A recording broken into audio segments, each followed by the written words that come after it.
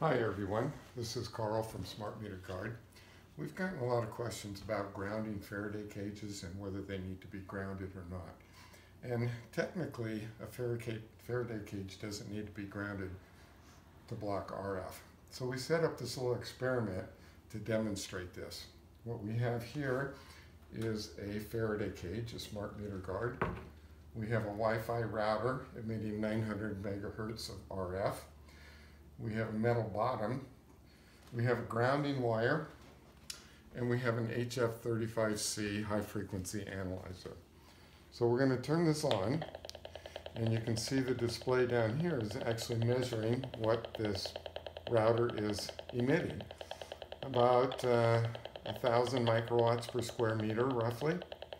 So what we do is if we put this Faraday cage over the router without any grounding, you can see that the RF power drops quite rapidly, down to about 20 or 40. We'll let that settle down. It's about 17 microwatts per square meter. We're going to attach the grounded to earth ground through this power plug. And you can see there's essentially no change. So I'm going to demonstrate this again. I'll take the grounding off. We have this without grounding, no grounding at all.